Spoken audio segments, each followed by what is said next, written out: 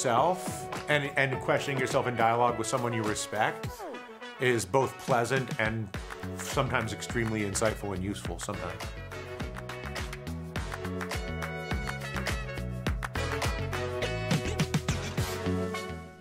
Oh, yeah. Tasty Nation, good morning.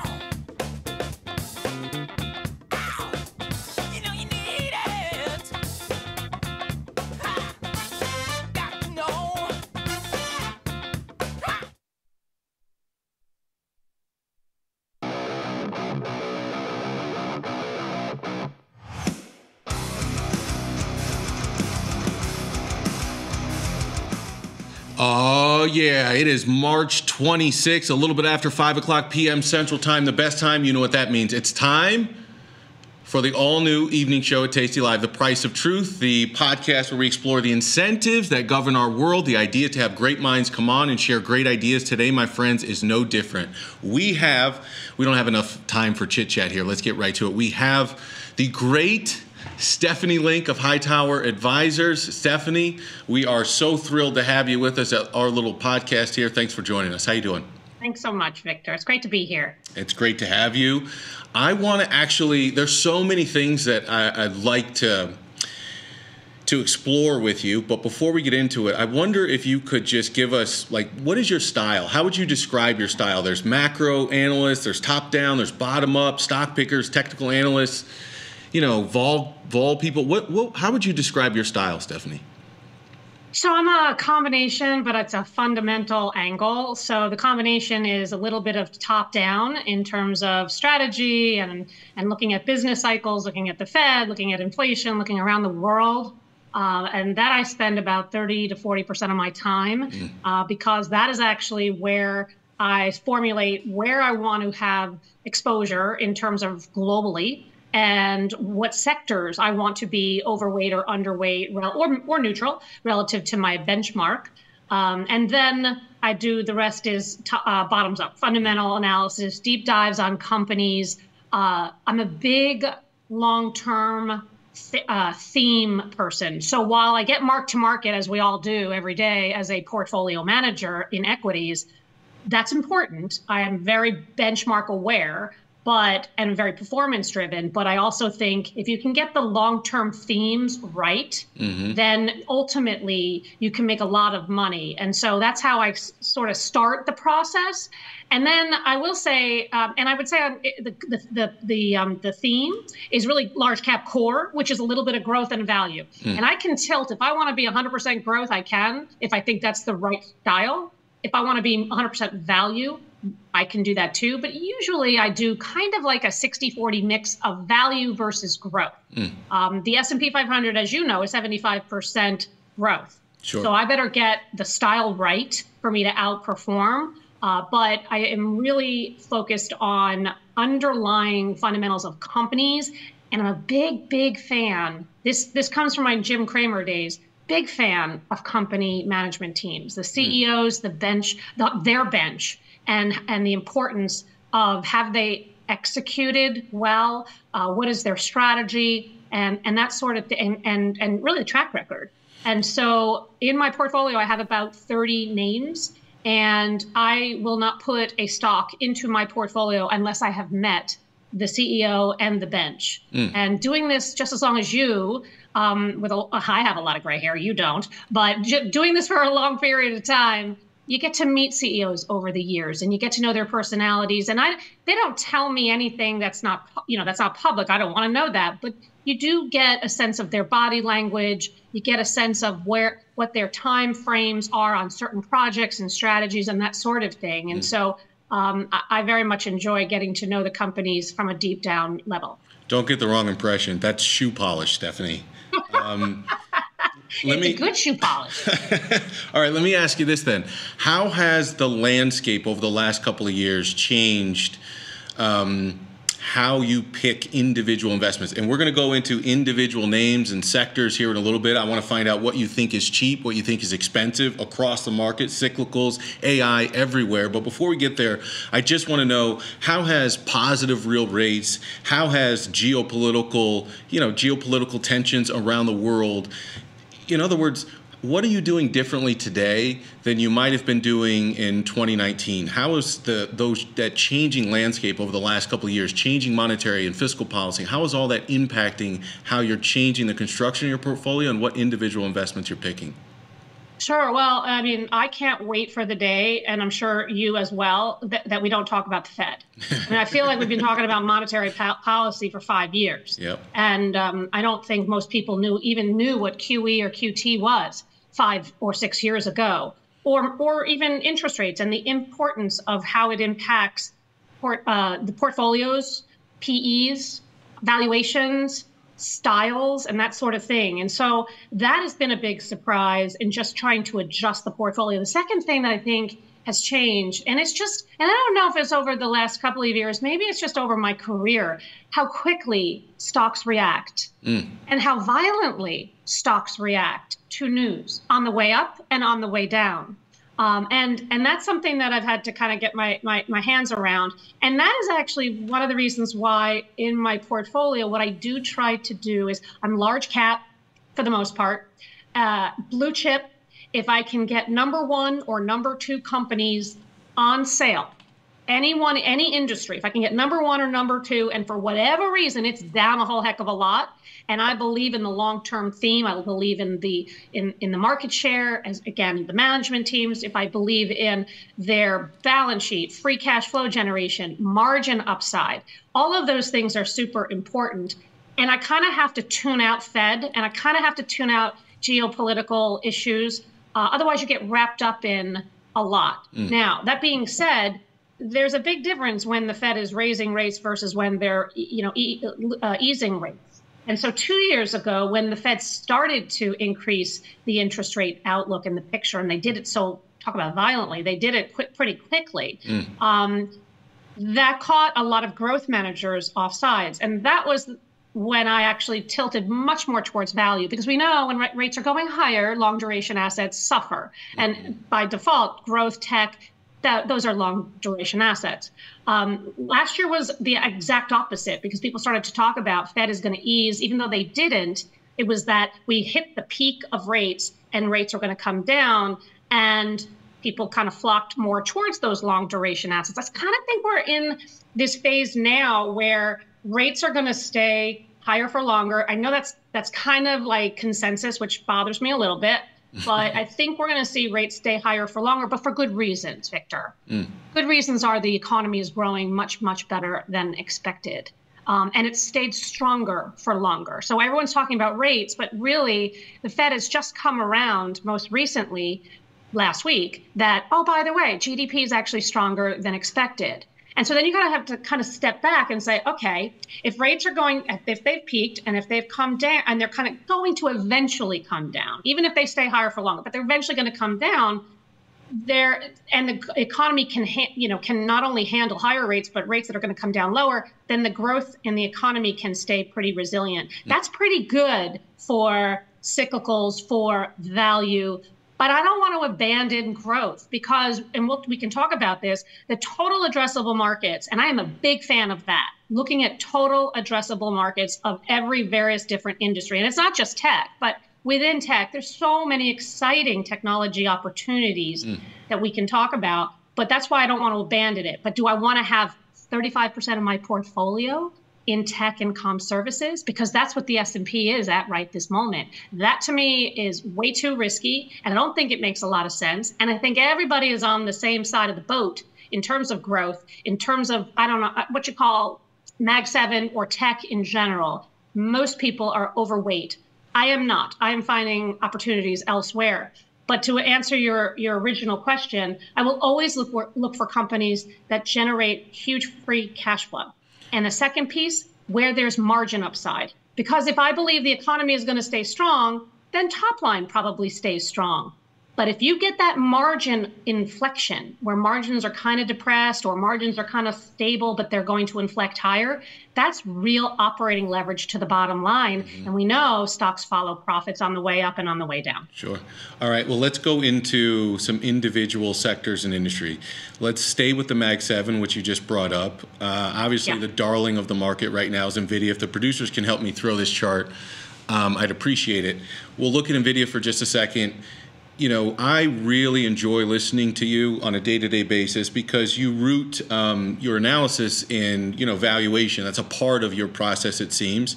I wonder, when you look at NVIDIA, you know, you don't necessarily just see price. You see valuation. You know, you see revenue growth. You see operating leverage. What do you see when you look at NVIDIA? Is this thing too expensive in your mind, or is there still opportunity here? How do you see this? I mean, I think we talk about total addressable market, and if you listen to some of the industry reports, like a McKinsey, for example, I mean, they're talking about $1 trillion total addressable market by the end of the decade in AI, but they've got a white paper out that by 2040, it could be 15 trillion. I do not know, have no idea. All I know is we're going higher because AI is everywhere. And right now, what's happening with AI is we actually are just learning to build it out. And that's why NVIDIA and Broadcom have seen such nice, and a lot of other technology companies have seen a lot of upside. We haven't even scratched the surface on companies that are not tech that are starting to use AI. And so I think it definitely has a lot of legs. Does it stay just in the semiconductors and in the software companies? I'm not so, and semi-cap equipment, I'm not so sure. I actually think there, somewhere along the line at this moment in time, we're seeing double and triple ordering. But that's because you talk to CTOs and CIOs, and they have no idea how important this is going to be for their business. And so they're just scrambling at this moment in time. Now, maybe there's real demand there, and these double and triple orders that I believe we're starting to see won't come to fruition. But semiconductors are cyclical at the end of the day, and this has had a meteoric rise. I just don't, it's not my style. You know, I owned something like, I own Broadcom, I still own Broadcom, and I own Lam Research. I think there's big AI components to both of them where they're trading much cheaper. Maybe they're not as popular. Maybe Broadcom is getting more popular, but for a long time they weren't. And while I didn't get NVIDIA, I was able to get other players that are going to benefit for the long term. And I think that there's better valuation and better risk reward. So I don't want to say that I'd never own NVIDIA. I just think that right now, it is very, very popular. And I've never made money, Victor, again, when everyone's on the same side of the boat, especially when a stock has run as much as it has. And let me just tell you this one anecdotal piece. Sure. So I have a 16-year-old, and she's in an economics class in high school, and they have a stock picking contest going on. And this is totally like the taxi driver asking you about NVIDIA. So 30 kids picked 5 stocks. 29 of them picked NVIDIA. And my daughter was the only one that didn't, unfortunately. But she picked a lot of winners elsewhere. But it just tells you that everybody's talking about the same things, and it's very, very exciting. But I think I wouldn't be surprised to see it take a pause. And I'd rather buy a Broadcom. I'd much rather buy a Lam Research. If you look at just an example of Lam Research, which is semi-cap equipment, not only is wafer fab equipment recovering, which is a big part of their business, and we've gone through a real glut of inventory over the last couple of years, but we're now starting to get out of that glut because we did see double and triple ordering the last couple of years. Their advanced packaging business is now $1 billion business. It's up 3-fold in a year. And that is all because of NVIDIA's platform. So they will benefit. And if you think about where maybe is underappreciated within AI is memory. You need 6 times the amount of memory to build out AI. And so to me, that is something that's very, by the way, this is a top of the line management team. The gross margins have structurally recovered and are actually on the rise. And that's because of a mix shift that's happening. But Micron last week told us that pricing is improving and that you're going to see mid-teen growth in DRAM and NAND. That plays right into Lam. And by the way, it probably plays right into Applied Materials. I just feel like Lam is a better management team. By the way, your daughter would fit right in here at Tasty. Tasty is a big fan of all contrarians in the world. So the one person in the class that didn't pick NVIDIA, thumbs up, round of applause to your daughter for sure. Oh, I love it. That's awesome. If we go outside of AI for a little bit, Let's tiptoe around the rest of the Mag 7. You've been buying up Apple lately. You've been talking about your growing position in Apple. I wonder, what do you see in Apple at these particular prices or valuation that becomes attractive to you? Sure. And if you want to get back to AI at one point, Victor, I will tell you I am buying something that's a little out of my comfort zone, that's not on the cheaper side of things, but down 32% since Let's do that first. reported. Let's do that first. That's Snowflake. You need, now this, I'm never going to be able to defend the valuation because it's trading at 18 times price to sales. So I'm just going to say it right now. I can't defend the valuation. Okay. But I will have, you asked me about my portfolio, and I will tell you that if I own 30 stocks, I'm going to own maybe one or two that are outside my bench, that push me a little bit, maybe a little outside my comfort zone, but that I feel really good for the long term. We talked about long term. For AI to work, you need data. You need clean data. You need accurate data. You need scalable data. And Snowflake does all that. You can't run AI without data. And AI is only as good as the data that is inputted into the technology. So while the price to sales is huge, right now it's trading at 18 times price to sales. But the last 5 years, it's traded at 39 times price to sales. So relative to where it has traded, I think it's kind of attractive. It's down 32% from its high, from when it reported earnings. Mm-hmm. And this is a company that actually had a pretty good report. I mean, they had a solid quarter, 2%. Bookings were up 33%. Gross margins were better than expected. Free cash flow was $50 million better. They changed the CEO, and everybody loved this story because of the CEO, and the CEO is now chairman. And so they brought in somebody internally. And so there was a lot of angst. I get it. And the guidance was cautious. But that's because I think when you have a new CEO, what I like is when a new CEO comes in, they set the bar really low so they don't have to keep lowering numbers. And last year they had to lower numbers twice. And this year, I think the numbers are expected to be I think they're going to beat. They have a whole slew of new products that's not in their numbers. They've got great OpEx control. And I would say, like, again, total addressable market, it's $248 billion total addressable market. There are going to be a lot of players that win. I actually don't even think this company is going to be around. Someone's going to buy them at some point. So I have been taking advantage, buying two stocks in tech, as you mentioned. One is Apple. The other one is Snowflake. That one I will right size. It will never be a really big position just because of the volatility, but I do like it for the long term. I have a small position in Snowflake as well, and you just made me sleep better at night knowing that Stephanie Link also owns this one. It may take a little time, Victor. That's surprising, by the way. I would have never thought that you'd be buying, an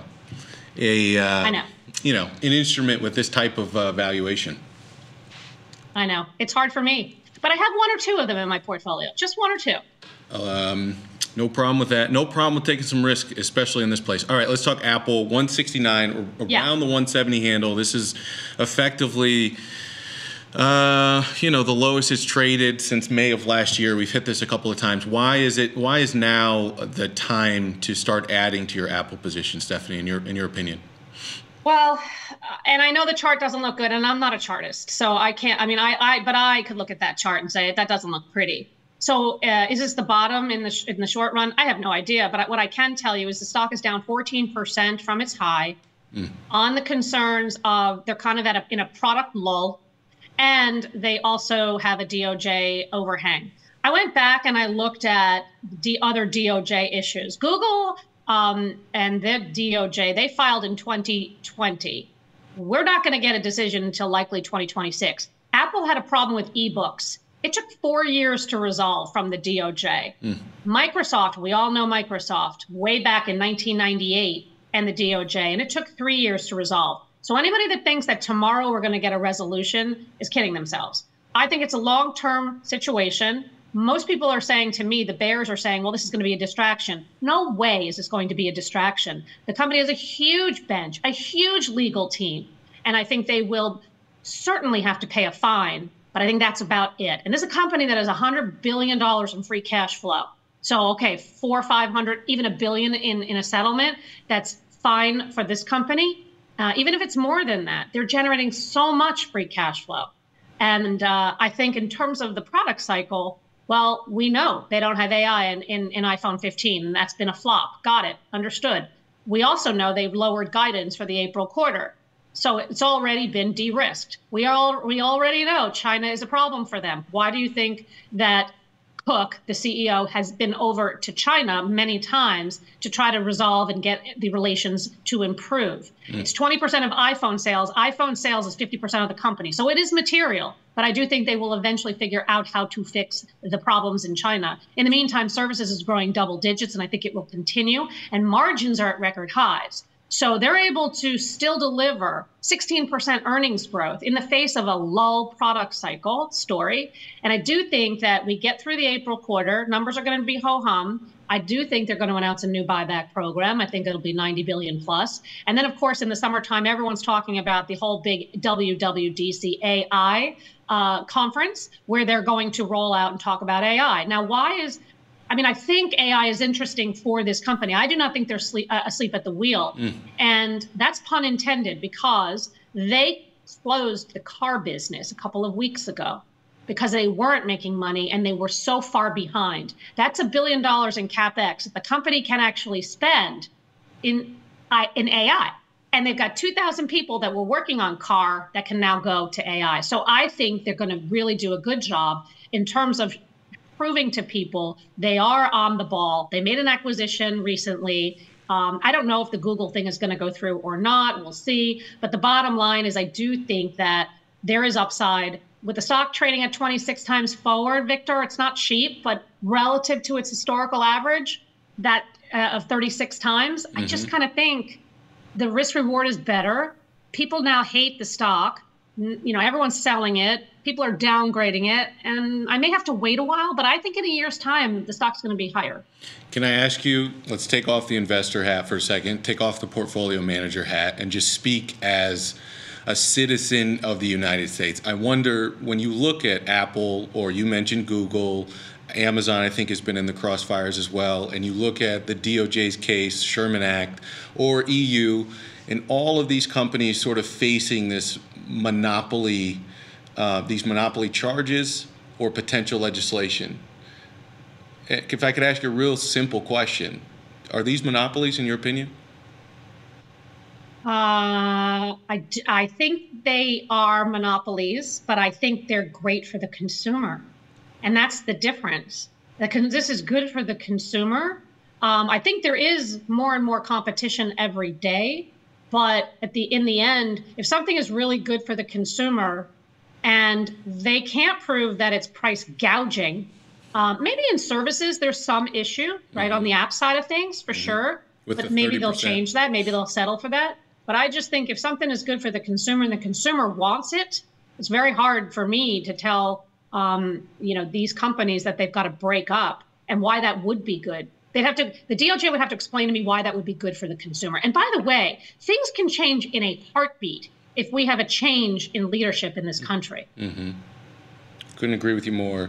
Let's go maybe outside of tech, because I think that's where sort of all the focus has been. Obviously, everybody's talking about tech concentration and all of this stuff. I wonder, let's have a little fun for a second. Tom Lee has said that he made a call at the Russell 2000. He sees that could rally 50%. I wonder if I could get your reaction on that as really just a transition into wider market rotation and a broadening out, in your opinion. Is that what we're seeing right now? Tom Lee is brilliant, and I hope he's right, because I adore him. He's a good friend of mine, and he's just absolutely brilliant. And he's always made me think. I know he's made you think too. I think if small cap is going to work, and by the way, sort of kind of a popular theme out there, but if small cap is going to work, you need a couple things to happen. You definitely need financials to actually perk up, which we are starting to see, but you need small cap financials to do well. You need regionals to do well. You need community banks to do well. I struggle with that because I think not so much on New York Community Bank or Silicon Valley Bank. I struggle because I think the big 5 and 6 are taking share from regionals and from the community bank. So I have a hard time with that, especially given where the curve is. Now, I know if we get a steeper curve, then their net interest income and margins will be better. But I just think I struggle with that piece of the small cap business.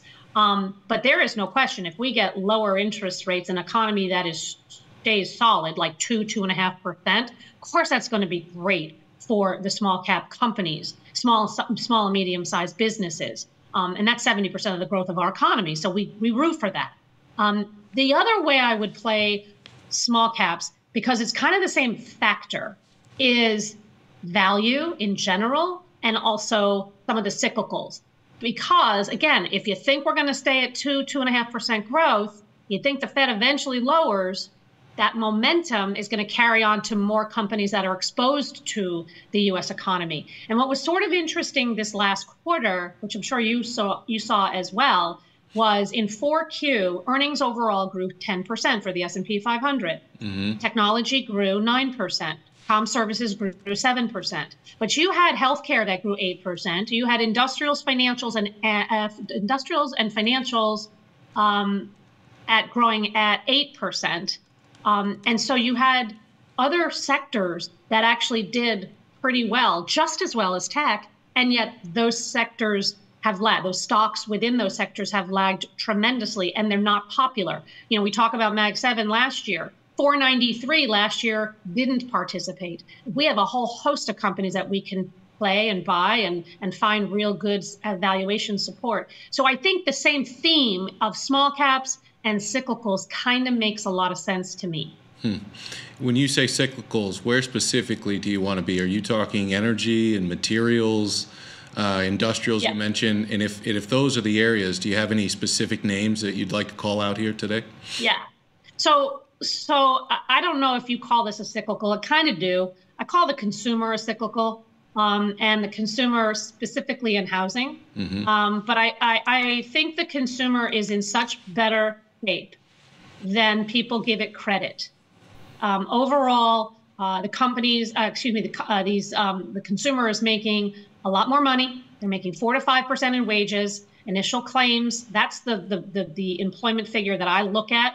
But weekly initial claims, if you smooth it out on a 4-week moving average, that's 208,000 weekly initial jobless claims. If you go back and look at other recessions, weekly initial jobless claims during a recession hits 375. We're at 208. So we have jobs, we have wages, we also have inflation that is stubborn, but down from 9% to 3% and making its way through. And I think we will, maybe don't get to 2, but I think we're going to stay around 2.5%, 3%. That's very favorable. You have a 4% savings rate and you have $6 trillion in money market funds. And so to me, all of that bodes up very, very well for the consumer at large. And I would just say, I look at this company called Charles Schwab. They produce monthly numbers, cash balances for their clients. And last year, everybody was selling everything and just going into cash because you could get 5.5% just overnight. But just sleep overnight. You don't have to worry about it because you can get that kind of return. But what the company has been seeing since January and February, because they report these monthly figures, those numbers, the cash balances are coming down pretty substantially. And net new assets are actually going up pretty substantially, about 4.5% on an annualized basis. And that is because, and the company will tell you this, it's the fear of missing out. Everybody's in cash or in bonds because that was where everybody went last year. But they're looking at the market up 9, 10% after up 26% last year. And there's FOMO happening, fear of missing out. So I think the consumer is solid. I think you have fund flows going in the right direction for the consumer. And then where I really want to be exposed is housing. We are 5 million homes short in this country. We have 14 years, if you talk to any of the home builders, 14 years of underproduction. And we have 5 million millennials that are just about to buy their first homes for the first time. That's very powerful in terms of supply and demand. And then when you add on, by the way, if you want to do this as a trade, go for it. If you want to do this as a long-term investor like me, I'm going for that. But seasonally, this is the time of the year you want to own these stocks, the home builders in particular, because their orders inflect, because it's springtime. And KB Homes reported this morning, they beat, they raised, and they saw 55% order growth in the quarter. That's astounding to me. That's huge numbers. And everybody's telling me that, oh my gosh, housing's rolling over. Housing's not rolling over. And the other interesting thing is, yes, mortgage rates are high, but home prices are actually down for the sixth consecutive month, down 7.5%. So home prices coming down, sort of kind of offsetting higher rates. But I think we've reached this point where we're short in this country, and we have this dynamic of this new generation that's buying. And so I want to be there. And I think they're very cyclical. Housing is very cyclical. So if you don't want to go into the home builders themselves, I get it. But I would say that, and I happen to own D.R. Horton, a name that I actually recently bought, because they've got 51% of the exposure is in the South and Southeast, which is a great market, really hot. And also they skew more towards for first time buyers. So I like that one. But if you don't want to own something so high beta, because it is, you own Home Depot. I mean, it was only up 10% last year, and the S&P 500 was up 26%. So it's lagged. It's had 5 straight quarters of negative comps, so you have easy comparisons going forward. Talk about profitability. In the face of negative comps, gross margins have actually been going higher. So to me, that's another way you can play it. I owned Sherwin-Williams. I made a quick 20% off the lows, and I kind of called it a day because it's not cheap. But that's another one that I like an awful lot. I can list a whole bunch of housing names for you, but I think that's a great theme. And in fact, CNBC asks us from time to time what our favorite sectors are for the year. And back in October, I mentioned housing, and I still think it has legs. What would you need to see in order for you to change your perspective on housing? What would you need to see? Would it be the long end starting to lift for one reason or another, the 10-year moving higher, which would then have immediate transmission into the economy, or too much supply? What would you need to see for you to change your thesis on home builders? I don't think we're ever going to get too much supply. Doesn't that sound terrible? It's almost like saying it's different this time. That's terrible. I don't want to say that, but I just think we're so undersupplied. I think it would take a long time. I think it would take a decade for us to get to supply. So, I mean, we're at about 4 months worth of supply. Equilibrium is about 8 months. So we're still really tight. But I think it's a great question. I think that it would have to be that the 30-year fix gets above 8%. And we were close. But I think if we are to believe the Fed, if we are to believe inflation is coming down, maybe we have seen the peak in mortgage rates. But I would say that 8% threshold is certainly going to be a barrier for sure. Lots of symbols there to take a look at. And production, if you can, for whatever reason, I'm not able to throw the chart, so you guys just help me follow along. Thank you very much. I appreciate that. Let's go, if you don't mind, Stephanie. The pet rock is not that interesting, so I don't think you guys talk about, gold and stuff like that on CNBC too much. If you don't mind, indulge me, okay? Because I'm old school, I'm a little bit boring, and I need to get out of the house. But I wonder what you make of the gold rally in the face of higher real yields. And if I could ask a two-part question, because I'm not a trained journalist, the second part of the question would be, Stanley Druckenmiller has been loading up, or I would say building a position on gold miners. And these things have been the most unloved stocks you could make a case in the marketplace. So Newmont Mining and Barrick Gold being two of those things. What do you think about the pet rock being strong in the face of higher real yields? And then what do you think about gold miners? Is that a thing that Stephanie Link looks at all in terms of looking for exposure? I watch gold very importantly. I've never made money in gold. I've owned it in the past, the GDX. I've owned a couple of names, pure play gold names, but never really made money because I felt like the companies themselves, they were more trading vehicles, and there are always, to me, at least maybe I picked the wrong ones, but they were always companies that had huge expenses, huge cost structures, lack of discipline, and very tied to the gold price in general. And I never felt like the companies realized as much as I expected them to in terms of where the gold price was and how that translated into earnings growth. They're cheap. I feel like they've been cheap for a long time. If I can tell you and talk my book, I actually do own Freeport-McMoRan. But gold that's for copper, not necessarily gold, but sometimes it gets lumped in because it does have a small exposure to gold. What I worry more about is why gold is going up, because I ask everybody and no one really knows. And we know that it might not be a great sign that gold is going higher. And is there something that gold is sniffing out? Almost like the yield curve. The yield curve has been negative for a very long time, and yet it hasn't signaled recession. But is it just on a delayed time basis because the Fed is kind of intervening in the bond market? Those two things I watch very, very closely, and I think it is something that it's got to be something that I'm missing, and it must be. And one of my thought process is it's saying that inflation stays higher for longer, and then rates stay higher for longer, and that probably would not be good for the overall economy. But for now, I don't think it's. I mean, I look at these charts; it's not huge. I mean, it's had a nice run, but it's not hugely breaking out. But it's certainly something that I keep my eye on, and I scratch my head on it. I don't know. Do you have a thesis on it? Some part of me does. I know China's central bank was a really big buyer of gold over, the most recent history. Some part of me believes that we're headed towards a period where there are increased risks. Like the distribution of risk to me are balanced, but there are lots of places we can go on both the left and the right tail.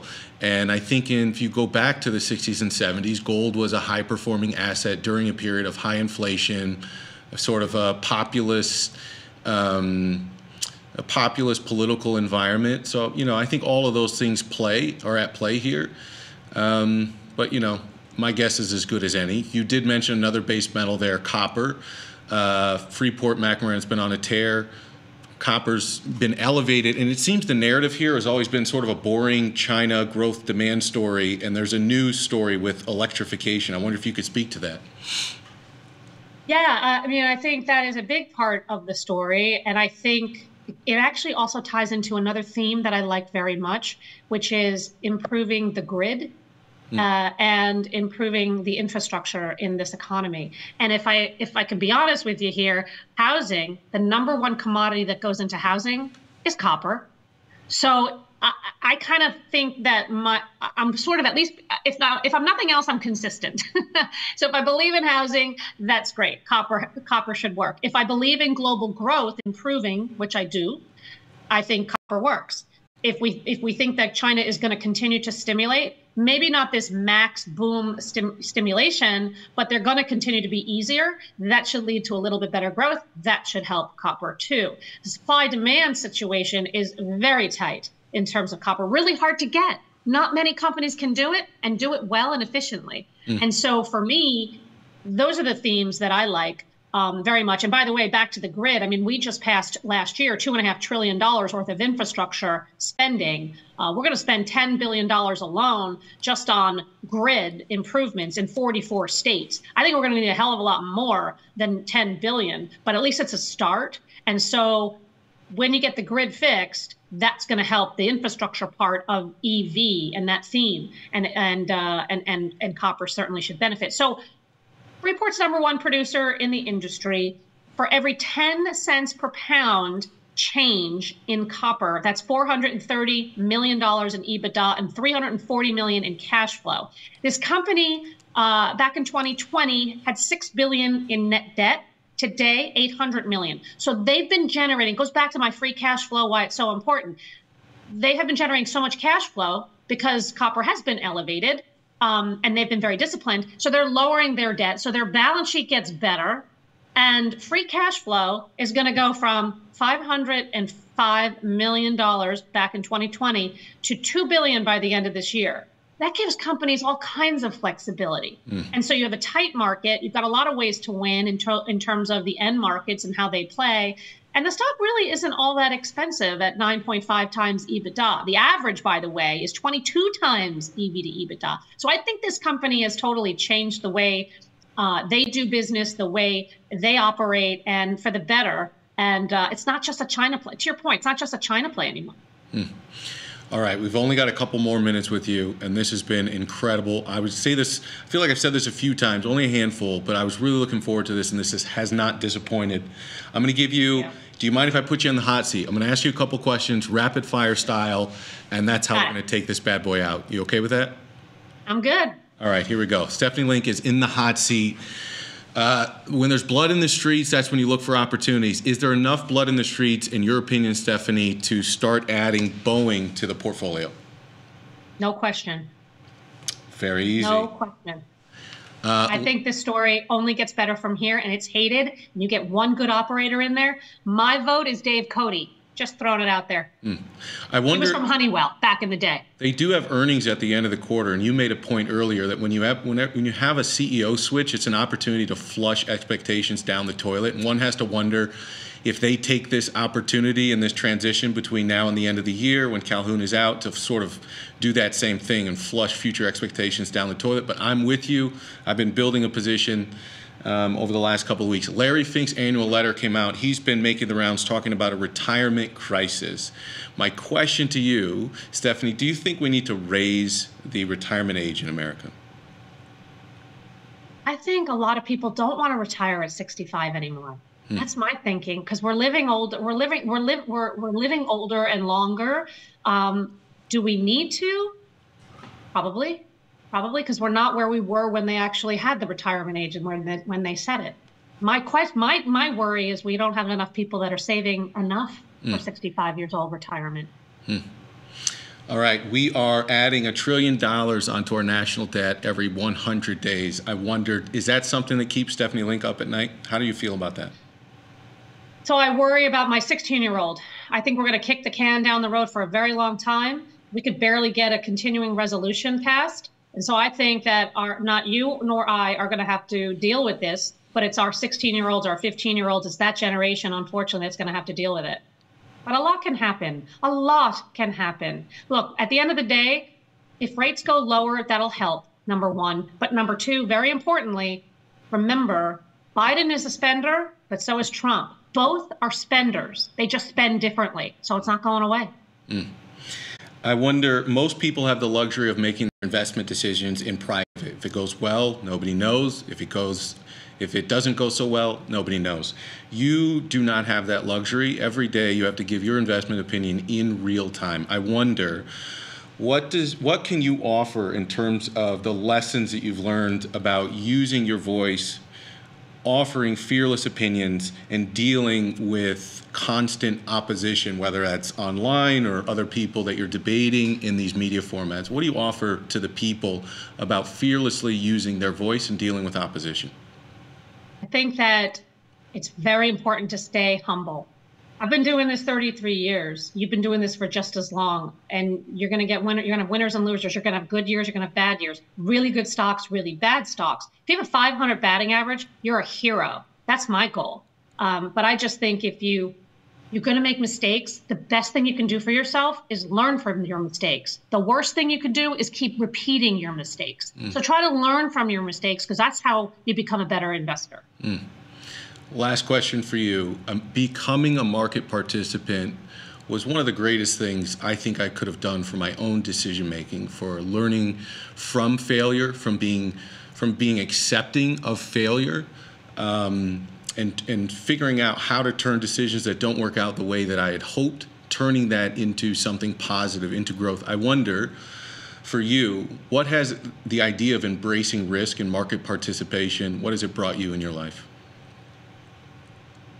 Oh, wow. I mean, that's we can talk for hours on that. I actually think that as I get older, I am more appreciative of kind of having that diversification and having that balance. When you're young, you have a long time horizon, so you can take on more risk. You can take on more equity exposure versus fixed income exposure. I think you just want to participate. I think you never go wrong with just blue chip companies that aren't as sexy or glamorous as kind of Reddit or the meme stocks. You can have a couple of those names in your portfolio. Have fun with it. That's what I'm doing with Snowflake, for example, right? But don't make it all your entire portfolio. Remember this one stat. Over the last 50 years, the average return of the S&P 500 was 7.7%. The average return. In bonds, it's 3%. So you might have an amazing year last year, up 26%. Growth was up 40%. But that's not normal. Because, by the way, the year before, it was the exact reverse. We were down 18% and growth was down 38%. So be balanced. Have some fun with it. Learn from your mistakes. But I've never gone wrong owning blue chip companies that are on sale. When they throw baby out with the bathwater and you have a big decline in the market, and they're selling things like Starbucks, McDonald's, IBM, Microsoft, you want to own some of those companies on the declines. And so think about buying low and selling high. People say they do it, Victor. They do not. People buy high and sell low. It's really hard to buy low and sell high. Last two questions. I'll make them really fast. How many cuts do we get this year, Stephanie? 0, 1, 2, 3, or something else? 2. 2 cuts. Who do you got winning your NCAA bracket? Last question. I got Houston, but I think UConn looks really great. You know, I'll just tell you a little bit of a secret. When I graduated college, I actually wanted, you're old enough to understand this, I wanted to be Chris McKendry on ESPN. Yeah. She was one of the hosts on ESPN. Mm-hmm. I didn't want to be in finance, and I wanted to be on TV, but somehow I took this detour and I'm in finance on TV. But I did want to be her. She's absolutely a rock star. So I'm a big sports fan, and I don't know, my fingers are crossed for Houston. You and I both. I picked a profession in 5th grade at the back of my mathematics class. They basically had professions on one side, the level of math you needed on the other. DJ had nothing in the math spot, and that's the one I wanted. Somehow, I think I'm a DJ that needs the most math experience. I don't know how that ended up. Stephanie, I really appreciate your time. We hope you'll come back on many more times. It's a pleasure not only to watch you on CNBC, but I really enjoy your blogs. If people want to follow you on Twitter, they want to read your blogs you guys have over at Hightower, I wonder if you could tell them where they can go.